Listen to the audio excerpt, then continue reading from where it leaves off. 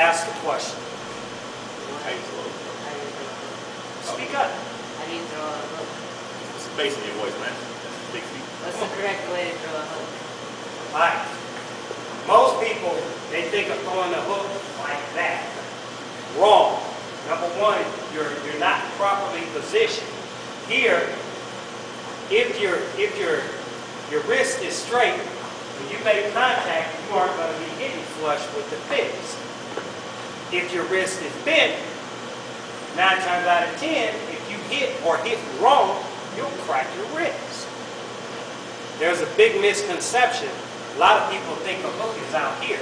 There is a thing called a wide angle hook, but that still isn't it. The proper way to throw a hook it should be thrown when you're in close range.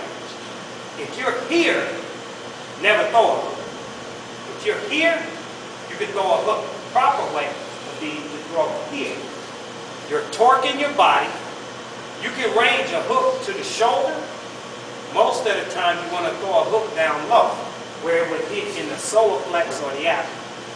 You can hook here, right there. You torque it with the rotation of your hip from your fighting stance that way.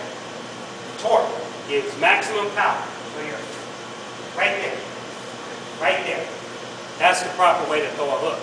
Now, if we're in action with a hook, he's throwing his punches. Boom, boom, boom, boom. I'm going to throw it right there. Right here, boom. Guaranteed he's going to drop or buckle over because of the force from the torque of my body hitting him. My arm isn't all extended. It's nice and compact. Then if you're going to throw it for the face, he's throwing, boom, boom, boom, ah. Nice and compact.